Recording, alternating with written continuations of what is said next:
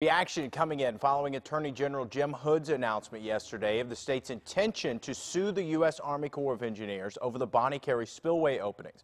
Dr. Moby Solangi with Institute for Marine Mammal Studies in Gulfport says the lawsuit is a good step in helping to bring relief to the coast's marine habitats and economy.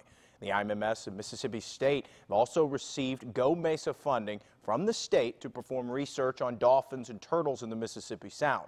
Dr. Solangi says this research will help the state determine just how much damage has been done as a result of the spillway openings. These animals being on top of the food chain are a good biological indicator, so they're kind of a black box and they preserve the evidence, and so by looking at them we'll be able to provide evidence to the Attorney General and state agencies as to the cause and effect relationship of the opening of the Bonnet Carre.